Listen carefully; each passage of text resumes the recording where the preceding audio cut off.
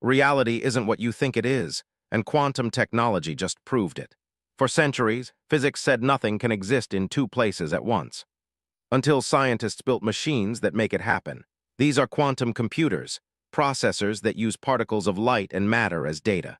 Each qubit can be 0 and 1 at the same time, unlocking power millions of times faster than today's tech. In 2025, the world declared the International Year of Quantum Science, because this isn't science fiction anymore. Quantum encryption can't be hacked. Quantum networks can send messages instantly across cities.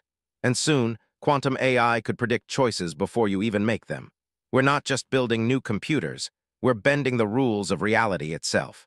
So next time you open your phone, remember the future isn't coming. It's already been rewritten. Atom by atom. Papi Facts, where the impossible becomes unforgettable. Like and subscribe and hit the notification button for more facts daily.